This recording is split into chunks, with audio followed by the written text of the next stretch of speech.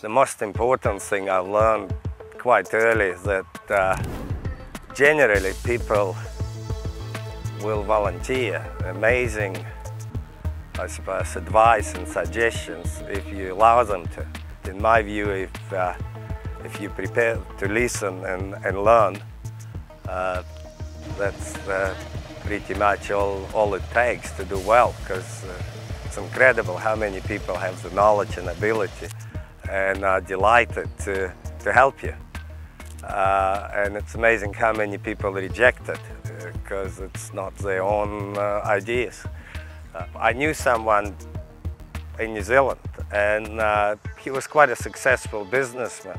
And at first it always bothered me because he would speak at length to anyone, doesn't matter who they were, and talk about his issues, and people will make suggestions.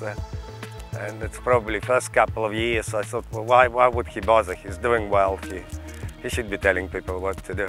And then I realized that he was just, before he'd done anything, he would run it past as many people as he can find.